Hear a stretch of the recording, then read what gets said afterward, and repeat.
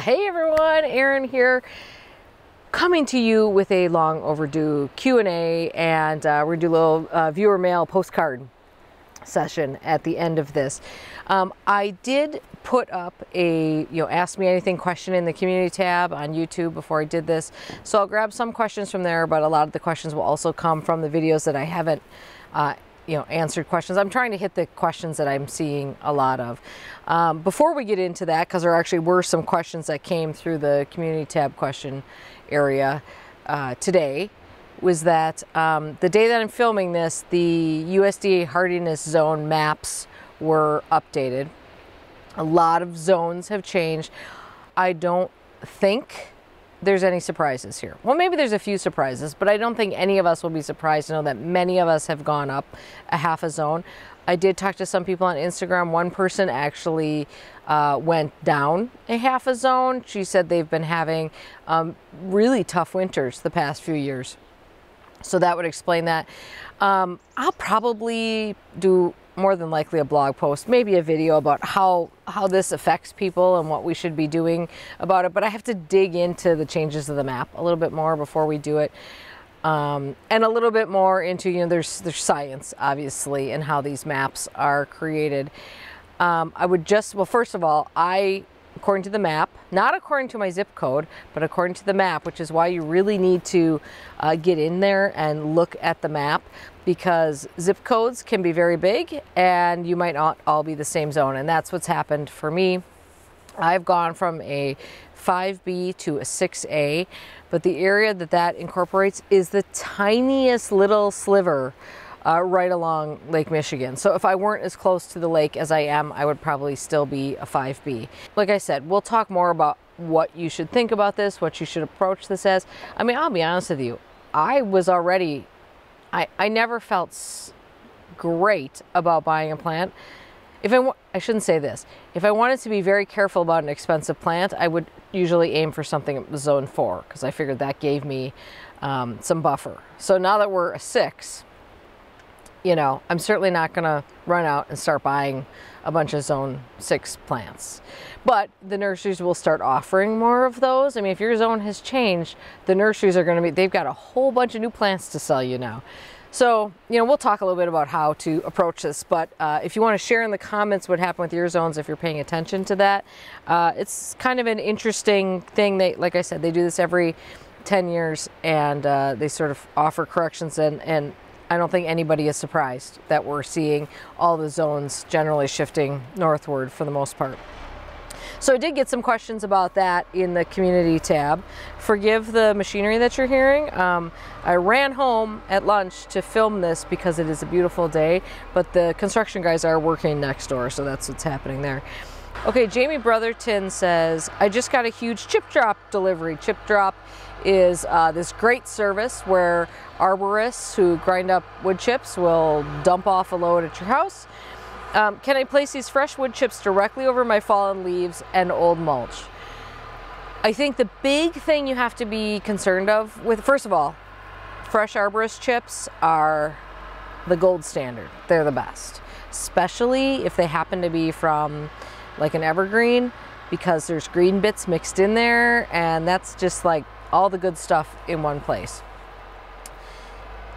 You do want to be careful that you're not smothering things. I mean, one of the reasons why a great way to create a new garden area is to lay down about 8 inches of arborist wood chips and then walk away for 2 years is because it smothers what's below it. So you do need to be cognizant about how many inches of mulch you're adding up there. Leaves, I would have no problem with putting it on top of. I certainly wouldn't go through the hassle of raking out my beds and then putting arborist chips on top. I would just put them right on there. But when we're talking about old mulch, I think you want to be real careful about how thick that layer is getting. I mean, I think if you're mulching garden beds, 2 to 3 inches is kind of the max. So I would just be a little bit careful about how much you're putting on there. Isabel asks, I have some, there's a box elder bug walking by. This is not a shock because they are everywhere this year. I have some dahlia related questions. Was this a good dahlia year for you? Which was your best performer, and which dahlia won't you be growing next year? It was an average dahlia year for me. I had some that struggled a little bit. I would say particularly my large ones did not really get going until quite late in the year, which usually isn't the case. I mean, that's part of the reason why I start them earlier, is to get them blooming a couple of weeks ahead of time. So I would say average. Wasn't terrible, but it wasn't fabulous. You know, some of the same really good performers that I always have were there. Crichton Honey was fabulous this year. I grew one called Valley Porcupine, which I didn't even realize that was it until I dug it out and found the tag. That was a new one for me, and that was quite, at first I wasn't sure if I liked it because it was a really bright pink. But then as the fall went on, it got really interesting. Kind of got sort of white in the center and then dark pink at the edges. That one was a really good performer. That was very good. And Milena Fleur was an excellent performer for me again this year, even though I kind of stuck it in the middle of the bed, so I didn't even really get in there that often to deadhead it. There are several that I left behind this year, in addition to the ones that I'm leaving behind and trying to overwinter, so check out the dahlia video if you didn't see that. We're going to answer a question about that in a second. Catherine says, not a question, but a request. The banana needs its own channel and a website. You could set up a camera in the basement, and then it's space in the spring, summer, so we can keep an eye on it and watch it grow. Post footage on its website. Banana Cam. Could be a huge hit.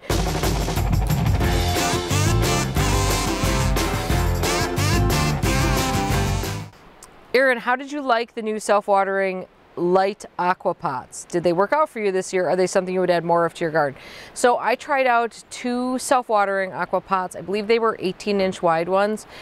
I had them both out at the family cottage, and one of them I planted with sort of a mixed blend of plants, and the other one, members of my family love geraniums, so I put geraniums in that one for them. The geraniums did amazing. They're as good as they've ever looked out there. The mixed container struggled just because I put some really big plants in there. I put that new Superbena pink cashmere in there, and that is a huge one. And that's like, it was too big for that pot. So because the plants were a little crowded, it needed a lot of water. It probably would have needed water every 3 days. I'm not there to put water in those pots all the time, so I sort of rely on other people. With the right plants in them, I would say that's a primo option. It was extremely easy to set up. You know, the reservoir, like I said, the only question is how long can you go with that without having to refill that reservoir? And as long as you don't have anything in there that's super packed in or super thirsty, I think you'd be fine. Like I said, those geraniums probably maybe filled that reservoir no more than once a week. They were fabulous. So I think those light aqua pots are a game changer. They're very good looking pots. They're light so you can move them. Lots of good things with those. And yes, I would absolutely add more of those. Amy says, we just finished a new deck this fall and I would like to try and grow roses and an ornamental tree in pots next season. We are zone 4B. Will we be able to overwinter them outside in their pots, or do you think it will be too cold? The general rule for any sort of shrub, and I would count or tree, I guess, or perennial too, is that that grows in a container, is that it should be 2 zones hardier than the zone you're growing in. That's just because those roots are so much more exposed. So that's a general rule of thumb, and that doesn't mean that's the rule. So you can definitely give it a shot. Now for the ornamental tree, if you're thinking a small ornamental tree, you guys probably know that you've seen me keep shrubs and trees in pots in my unheated garage over winter. So if it's a situation where you could move those pots into a protected area, like an unheated garage, don't do a heated garage, or a very protected area, and you can even build up like a little barrier around them. You could use straw bales, stuff it with leaves. If you can move those pots, I think you have a lot more options. If you're going to leave those plants sitting out on your deck all winter, I would say you got to be very careful. And for a zone 4B, which is probably now a 5A, I would at least get something that's zone 3 hardy. So Nicole says, this is about dahlias. I've learned over the last couple of years that my dahlias in the ground in my Zone 8A garden come back, but my dahlias in pots do not. Do I have to dig them out of the pots to store them, or can I just cut them back and throw the whole pot in the garage for the winter? And then this is Nicole, and she says, give Dorothy scratches for me. That's very sweet. You should be able to move that whole pot somewhere. That's a perfectly fine way to do that. I've done that before. The thing is, you just don't want that soil to be super wet going into storage. That's the only thing. And then you do have to make sure it doesn't dry out fully completely, but I'd be less worried about that in soil than you know, in something else. So that's absolutely a good way to do that. Do you use anything on your teak container to preserve the wood? No, we have not treated our teak planters at all. You know, Tyler says, are there any annuals or perennials that you've had good track record with against deer? And there's a long list of things that he's found, he or she has found, that the deer have eaten, and a list of things they haven't eaten. Oh, well, they've eaten around them and scraped everything around them, but not eaten these plants. So my general rule, I'm not going to get into like naming a whole bunch of plants, but anything with a strong scent is, especially with a foliage that has scent, is usually quite deer proof. So they are in, this is Texas, Zone 9A, so that's a little bit different, which is probably it's helpful to look for plant characteristics rather than specific plants.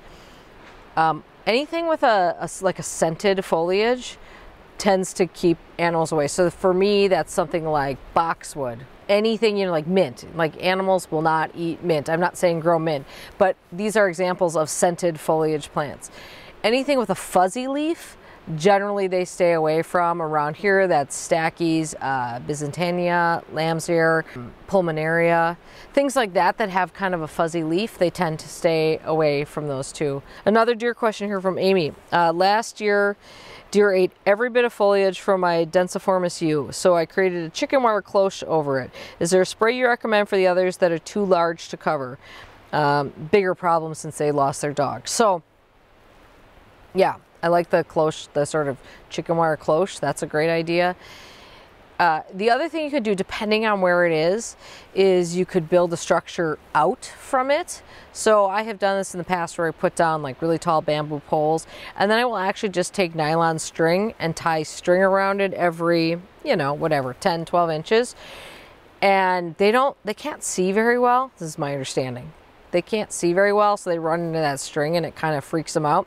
So if you're able to build a structure out from it in a place where that wouldn't matter, that is a good option. In terms of sprays, I do deer spray all year long. You know, plant skid, I think plant skid is a very good recommendation. I still use Messina's Deer Stopper 2, but I feel like that is less effective in winter than maybe some of the stinky ones. I mean, I use that one because it's not stinky. I think maybe the stinkier ones are better for winter. And then the other thing that I've started playing around with, because it was recommended to me by a couple of professional landscapers, is deer scram, which is a pelleted form. And it lasts for a pretty long time, and you can, it's important for me, you can put it on top of snow. And so it's something you apply to the area around a plant. I have been playing around with that on the new area between us and the neighbors, and I feel like it's working. So those are some to try. You might want to try a mixture of those. Do the deer scram plus one that you actually spray on. Here's another question. When I find mushrooms in my garden, should I pull them out, or are they beneficial? I never know what to do. Mushrooms are usually a sign that there's good fungal activity going on. I don't think I guess if you left them, they would break down and then provide some more organic matter, but we're talking small bits here. So you can leave them. I think that's just fine. They're not going to hurt anything.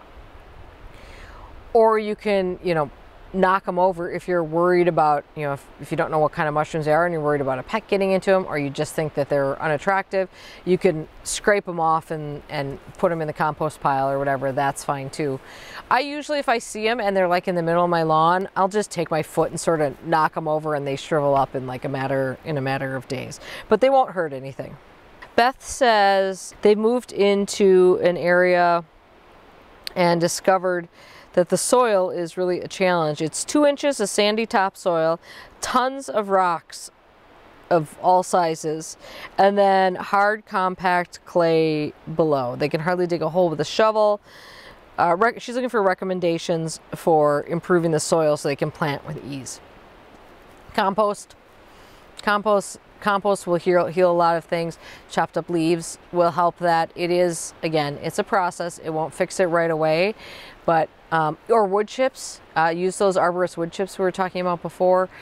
Those will break down, you know, actually I feel like they break down in about 6 months. Honestly, they break down, but certainly a year they'll break down.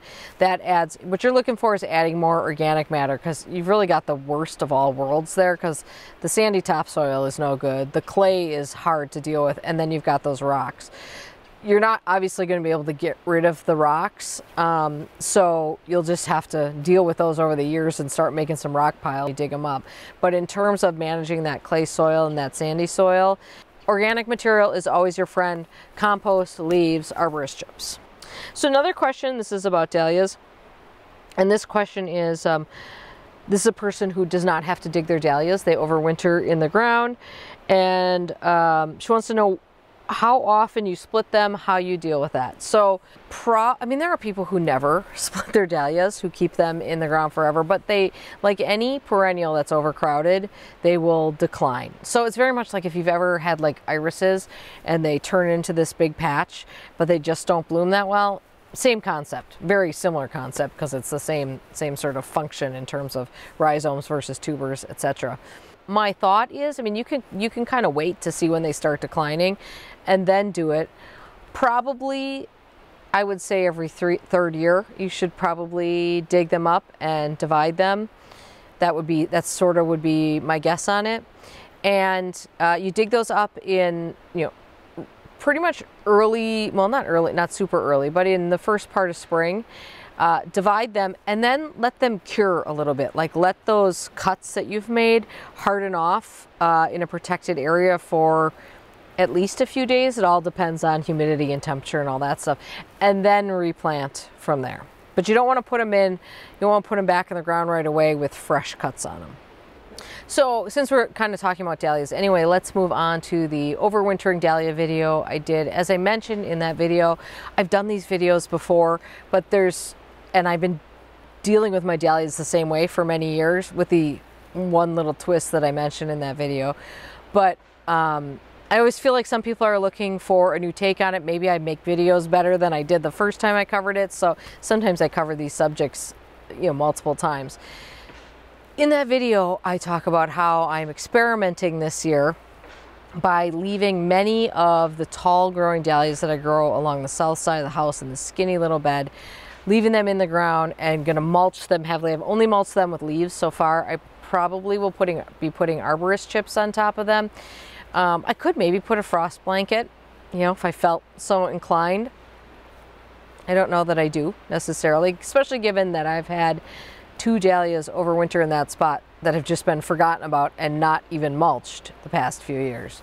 Several people said, aren't you worried about overwintering thrips or bad bugs? Because they've seen Laura from Garden Answer talk about the problems that she's had with thrips when she tried to overwinter her dahlias last year. Now, Laura is, I think, a zone 6. She's a zone 6 something, I'm not sure which. But she did have really good success overwintering her dahlias in the ground last year in terms of them surviving. However, she had a bad thrip problem, and she was sort of thinking that I'm basing this not on something she told me about from her videos.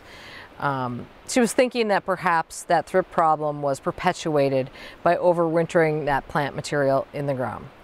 So, couple of things. First of all, I will just say this. Thrips have very specific needs. Thrips love hot and dry. Laura lives in high desert.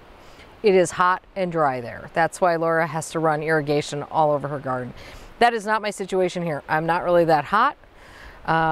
And it has been dry. That is an issue. But I don't think it's the kind of it's not the kind of dry that someone in high desert situation deals with. So thrips have not, I mean, I'm knocking on wood here big time. Thrips have not been a big problem for me. I did deal with them maybe 4 years ago, 5 years ago, something. I had a small area of dahlias that had thrips really bad, and that was before I added in drip irrigation tubing in the skinny bed on the south side of the garden where I'm actually overwintering the dahlias this year. Ever since I did that and was able to have more consistent watering, I've not had a problem. Thrips are a pain in the butt. I'm not saying I can't get them. I'm not saying I won't get them again. I'm just saying I didn't notice any this year, and I'm not concerned about overwintering them. In addition to that, I think that Laura and I probably have a little bit different viewpoint about overwintering, you know, how to overwinter plants and good bugs versus bad bugs and all that stuff. And I'm back. Sorry about that. We are at that part of the year where I am chasing daylight, and I'm not ready to bring you guys down into the basement to make videos yet because it's so depressing, because it's still pretty nice out. It's just that there's not a lot of light. Okay, a few more questions I want to get to here. And this is not by any means meant to say one of us is right and one of us is wrong. It's just to say that we have different approaches on this. And my thought on leaving plant material in the garden over winter is that good bugs and bad bugs go hand in hand. You need to have bad bugs for good bugs to have food. So this is a change that I made in my garden, I don't know, gosh, it's 8 years, a decade ago, I don't know, where I stopped worrying every time I saw a bad bug and waited a little bit. And by building this ecosystem, and I feel like I have created a fairly good, I'm sure there's always more I can do, I know that, but I feel like I've created a pretty good ecosystem here. So I'm more concerned about giving those good bugs a better chance at overwintering and making this hospitable for them. And yes, when you will overwinter some bad bugs in there, and as far as I'm concerned, that's just more food for those good bugs when they wake up. So a lot of people asked about that. I'm aware that Laura had some issues with it. It is not a concern that I personally have here. Okay, I'm gonna pause, come back at another time on this video with more questions and postcards. I'm back. Sorry about that. We are at that part of the year where I am chasing daylight, and I'm not ready to bring you guys down into the basement to make videos yet because it's so depressing, because it's still pretty nice out. It's just that there's not a lot of light. Okay, a few more questions I want to get to here. So Neri says, I am zone 5B. When is the right time to put down compost and mulch, fall or spring? You can do either. I think, you know, one of the nice things about doing it in fall is that it does suppress those weeds that come up very early in the year. It's also kind of a thing sort of checked off the list. It also sort of starts the process of getting that organic material worked into the soil as it rains, or as, you know, late season insects are moving around in there. So I think fall's a really good time to do it, but you can absolutely do it in spring too. You just got to make sure you're not covering up the crowns of plants. Joni says, do you light up your landscape for Christmas? We don't do like a huge light thing, but Christmas winter containers are some of my absolute favorite containers to make every year. So I absolutely do those. I've actually already got branches this year. I'm a little bit more on top of it than I normally am because I was so disappointed with not being able to do any proper fall containers that I'm quite excited about doing some Christmas stuff. And then we do a little bit of garland, and we light up one tree and specifically, and that's about it. Sarah asks, we are completely renovating our backyard. All the garden beds are empty while we finish up the landscaping. Are there any super vigorous annuals you would recommend to fill up these beds with next season? We plan to plant the real beds in fall of 2024, spring of 2025. She's in zone 5A in the Twin Cities. Think about vines, annual vines. And then just let them ramble. Things like purple hyacinth bean is a great one. Thunbergia will go everywhere. Sweet potato vine obviously can fill in really nicely. Don't forget things like zinnias that are very easy to direct sow. You can just sow them right out there and they'll pop up. trying to think of some other things, but definitely the vines, because those will also serve as a ground cover for you and prevent a lot of weeds from coming up. At least later in the season, they do take a little bit to get going, but once you get them going, they will cover everything. So that would be the off the top of my head recommendations. On the dahlia video, Christine asked, could you have used bag shredded mulch in place of the leaves to cover the dahlias that I left along the front of the house? 100%. It doesn't matter what you insulate these things with, as long as it's something, well, typically organic. Any of that would have been fine. On the banana video, where I once again dug up the banana, we had a couple of questions. Will you be potting the banana, planting the banana in the ground or in a pot next year? I don't know, because I actually really enjoyed that banana in the ground this year. It was really, I liked it in that spot actually a lot. It was quite cool, but I do think that the year that I put it in that container at the front was the best that container has ever looked. So I might go back to, maybe I'll just get another one, you know, I could do that. I don't know, I'm quite inclined to revisit that to that giant front container again, because that was good. That was really something that I really liked. I got some other ideas too that I might want to do in there, so we'll see. So then on the compost video, this is the video in which I basically said I do everything wrong with compost, and yet compost still happens, and sort of encouraging people to not worry about it too much and just get some compost going. There were a lot of questions about the compostable pots made by Proven Winners that I put into there. Somebody had made the comment that those pots are not going to break down in a home compost situation, and they're going to be in there forever, yada yada yada. Well, I did talk about this in the video about, you know, home compost. This is why this is an experiment, because yes, these things will break down in industrial composting facilities or very hot piles that are turned frequently. That is not how most people's home compost is. So the experiment here is to see what happens with these when you add them to just very average compost piles. Another person said they will definitely be there, you know, next spring or next fall when you go in there. Absolutely. I have no expectation that those are going to break down in a year. That doesn't mean they don't compost. There's a lot of things in compost that takes over a year in a home compost pile to break down. But I'm going to report back to you and let you guys know how it works out, so that we can see whether, as these types of pots get more popular in the market, which I hope and believe they will, like, is it really practical to stick those in your compost pile, or do you still need to find a place to take those to? It's day 3. This video was supposed to take like a little bit to film, and because of time and light constraints, I'm on my 3rd day, 3rd outfit, 3rd sort of location. I apologize for the half sun situation here, but I can't stand it like in my face. Okay, we have to catch up on some postcards. If you are new here and you don't know what the heck I'm talking about here, gosh, how long has it been, you guys? Several months, 8 months maybe? I think we started this in spring last year.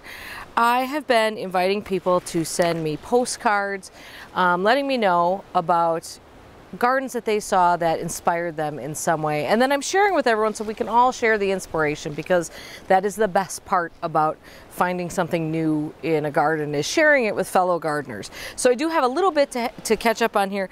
A couple of these might be very old because they went to a different address and then they took a while for them to actually make it to my house. Okay, so here we go. Oh, hang on. I hope you guys can see that. Yeah, you should be able to see the cards. Okay. All right. This is from Andre. This is A Little Bit of Fall from Southern California. And this is fall in the Temecula wine country. Those are vineyards that have beautiful fall color. And I don't know why I never thought about that, but I bet you the vineyards are absolutely gorgeous in fall. I have been to them before. I've been to Napa before, but it was in September, I want to say. So I don't think there was color then. Medicino, is it Medicino? Medicino, it's gotta be Medicino. Botanical is a must-see garden. The garden walk takes you to the coast. Absolutely beautiful.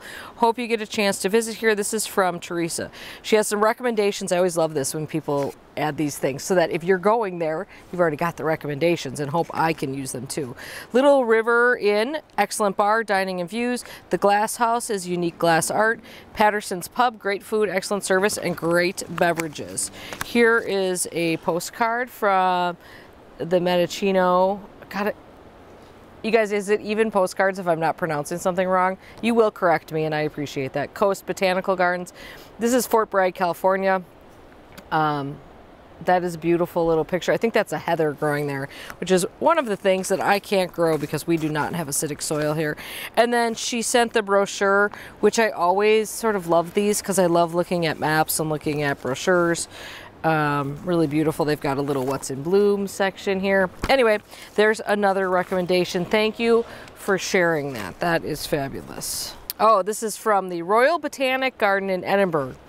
The selection of postcards at the gift shop was not great, but I selected what I thought was the best one. As I was walking around the garden, I felt inspired to try different things. I thought of you and how you say that we just have to try different things in our garden. It's okay if my garden doesn't look like the garden in Edinburgh. My garden is uniquely mine. Oh, yes, this is from Michelle. Yes, yes, yes, a million times, Michelle. I love your videos and your content. Thank you for continuing to inspire me. That was very sweet of you. So that's Michelle, and this is the Royal Botanic Gardens in Edinburgh. Beautiful. Thank you. And I mean, you guys know I talk about the stamps all the time. Good stamps on there. There's seeds coming up here, I can tell. Greetings, Erin. Is it true that you don't like growing hibiscus? Enclosed are pink hibiscus seeds. They are hardy even for zone 3. Correct us if we're wrong, but we believe it is commonly known as swamp hibiscus or swamp rose mallow. The seeds can be stratified, sanding the outer skin and freezing for a few days before planting. But every year we throw seeds in the same part sun area where the mature plants have been for many years now. Hope this is an alternative to the dinner plate varieties. Depending on how winter is, we are a zone 3 to zone 4 gardeners that enjoy your videos and Instagram accounts. Keep us posted on your progress. This is from Sisters L&M, and they have an Instagram account, and it's Linvas Canvas, LINVAS CANVAS. Thank you so much. How nice that I love it when family members do this, and beautiful little seeds in there. Thank you so much, you two. I appreciate that. Kingsbury Horticultural Garden is a feast for the senses, with walking paths winding through more than 2,500 different varieties of flowers, shrubs, and trees. The stunning designs and color combinations with all the hydrangeas had me awestruck and feeling awestruck. I'm feeling inspired to make my garden super saturated with flowers that I love. Erin, your wit and wisdom is the best. Cheers, Patricia, and she is from Maine.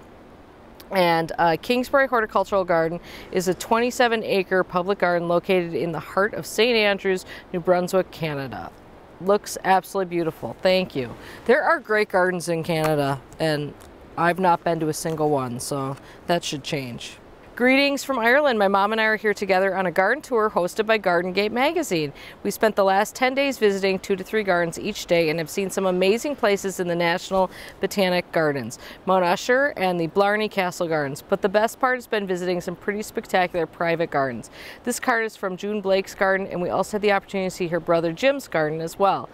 Both gardens are amazing, and getting to meet both Jimmy, I think it's Jimmy, and June made the experience even more special. They are so knowledgeable, down to earth. Overall, it's been an amazing trip seeing a wide variety of plants and gardening styles. All the best, Rachel Buss and Deanne Carpenter. That is beautiful, and I will say that the best thing about organized garden tours and garden events is the opportunity to see private gardens. Often I feel like gardens beget gardens, and that's why when I went to Philadelphia, which is home to so many wonderful public gardens, the private gardens that are there are absolutely stunning too, and it's so nice when people will invite you into their gardens. So that sounds like a fabulous trip.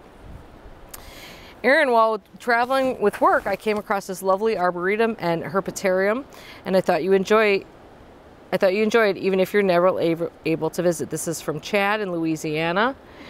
And this is, oh my gosh, it's from Saudi. I didn't even notice it was from Saudi Arabia. Look at that. That is wild. Very cool. Chad, thank you for sending that. That is definitely the first postcard from Saudi Arabia. Dear Erin, hello from Sydney, Australia.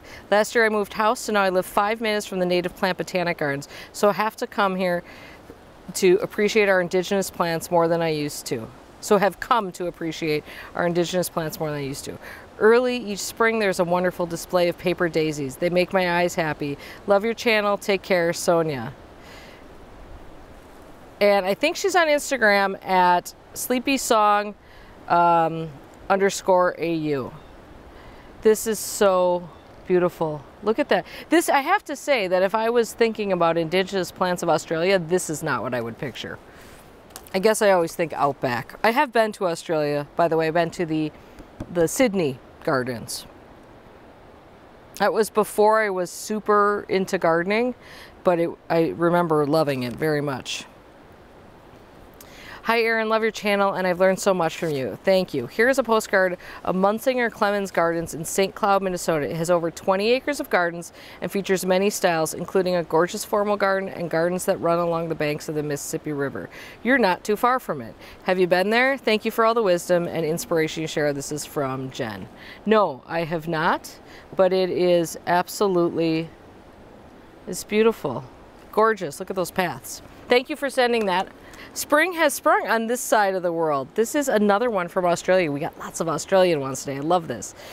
Visiting friends and family, had the opportunity to visit both the Tasmanian and Melbourne Botanic Gardens. A must if you're ever on this side of the world. And this is from Carla. Thank you so much. Oh, it looks like it's 1 out of 2. So there's another one coming. And here it is right here. I love all the flowers. Longtime viewer. Oh, thank you, Carla. So beautiful. This is the Tasmanian Gardens. I need to go to Tasmania. That would be fabulous. And I've never been to Melbourne. I've only ever been to Sydney. My Mr. Much More Patient spent some time in Australia. He lived down there for a couple months in Perth. I call this my bee garden. Wildflowers intended to attract bees, but many butterflies too, so pollinator garden is probably more accurate. This is from Chris in Kvansund, Sweden. P.S. My sister describes my gardening style as mad scientist. I prefer experimental. Very beautiful. This got all damaged in the mail, but look at this side of the picture right here. And this is from Sweden with excellent Swedish stamps on it. Hello, Erin. In June, my friend Mary and I visited Winters, Chanticleer, Mount Cuba, and Longwood Gardens. What a fabulous, inspiring, and fun trip. Both of us learn a lot from you and enjoy your channel. Thanks. This is warm wishes from Mary Helen in Kansas City and Shaughnessy in Columbus, Ohio. Very beautiful. I did not get to Winterthur when I was there. One wonders why. Beautiful. Thank you for sharing. And yes, that is always such a good thing. Got some financial mail got mixed in here. Hi Erin, when you were in Philadelphia in the rain, I traveled to sunny Scotland. Like most UK gardens, even in late September, were spectacular. It is amazing what wind, moderate temperatures, and sea air do to flowering plants. They seem to love it, and so did I. I picked up the UK Yellow Book when I was there, and I'm making plans for more visits. This is Anne, and she's from outside Philadelphia. You know, that is true, that sea air. You know, you look at latitudes, and you know, you think, oh, we're probably in a similar gardening area than them, but they get the sea air and the currents from the ocean, and it changes the whole picture there, and it is so beautiful. This is back from August, by the way. My apologies that it took so long to get this one into a video. This is from Dorothy, and she sends pictures of bananas. I enjoy your channel very much. I used to live in your zone 5. Southwest Lower Michigan in the snow belt. Now I'm in zone 7B 8A since 2007. Our new house had 0 landscaping and the backyard is 25 feet below grade. There was no access and it took on water from 3 yards like a floodplain. That sounds like a nightmare. 6 years ago I considered it complete, but a garden is never really done. I started this January and put in 2 more drains and another fountain. Cheers, Dorothy. P.S. I think it'd be fun to have your viewers send in pictures of their banana plants. We've talked about that. And here are some. So this is Musa Baju. This is the hardy banana, which will technically hardy down to zone 4. I've had a couple of people recommend this one to me, and I certainly saw plenty of these in Philadelphia. Actually, Heather at Here She Grows one. She's in the same zone as me, just she's down near Chicago. And they're beautiful plants. They're a little different from the red Abyssinian that I grow in terms of color. And of course you have to pick a spot where you want them forever, which is really like the main reason why I'm not interested in trying it. You do have to protect them quite a bit in our zone, regardless of what they say it is. They do make bananas, but it's not edible. So not that it matters. I don't care if they're edible. They probably taste like garbage anyway, because the bananas that we're used to eating are a very highly cultivated variety. But beautiful, beautiful banana. And I do love, if you guys have ever seen, I don't know if you can see it on here, if you've ever seen like how bananas grow, it's fascinating. And I mean, I would be thrilled to grow a banana. I don't care if I can eat it or not. Anyway, thank you so much, Dorothy. My apologies for not being able to read that one sooner. Dear Erin, thank you for sharing your knowledge, enthusiasm, and design sense. I would like to tell you about a garden that is located in my town and truly inspires me, called Deep Cut Gardens in Middletown, New Jersey, about an hour south of New York City. It's part of our county park system and open all year round. The gardens were originally owned by Vito Genovese. Yes, that Genovese. As you can see in the enclosed brochure, the park offers a rose parterre, shade garden, Japanese themed garden, display greenhouse, bonsai display garden, and a home composting demonstration site. My favorite is the display garden. I love to walk through the arbor made from tree limbs and plant it with bean vines to see what they have planted, how they are doing, etc. Not only does it offer beautiful gardens, but tons of activities too. I have taken classes in floral arrangement, composting, winter sowing, and native plants. They offer guided tours as well. I went on one in early spring, and the park ranger pointed out trees, early spring bulbs, and edible plants. It's always interesting to see the shapes of trees and shrubs without leaves. In spring, the walkways and rose parterre are filled with tulips. It's gorgeous. Thank you for your videos and the opportunity to share my appreciation for Deep Cut Gardens with you. This is from Diane, and this is quite a place. I mean, this is just it, right? There are gardens all around us that we don't realize are there, and what a treat it is, especially with a garden that runs multiple like a lot of great programming. How wonderful would that be? Very nice. Thank you so much for sharing that. Add that to your list, everyone. Deep Cut Gardens in Middletown, New Jersey. All right. After a lot of tries, we are done with this video. I hope you guys enjoyed. I think everyone really loves the postcards. So feel free to keep sending if you stack some great inspiration up over the spring. The Impatient Gardener, P.O. Box 99, Belgium, Wisconsin 53004. The address is always in the zip code. If you don't want to write that, always in the zip code. The address is always in the description, which is not the zip code, in case you ever want to find that. And as you watch this, just know I've been trying to pay a little bit more attention to the blog lately, which I used to do daily back in the day. It's been a long time since I've done that. But I am starting to put gift guides up there, and I've got a special video coming up, collaborative video with some gardeners that I think you're not going to want to miss. That's coming up probably about a week from when you see this one. And I have also done a post that talks a little bit about how we should be approaching this whole new zone situation, and more information about what the zone map is meant to do and what it means. You might find it interesting if you're into that. All right. Thank you for watching. Thank you so much for sending this mail and helping to inspire other gardeners. I love it so much. And I hope you guys too. All right. We'll talk soon. Thanks for watching.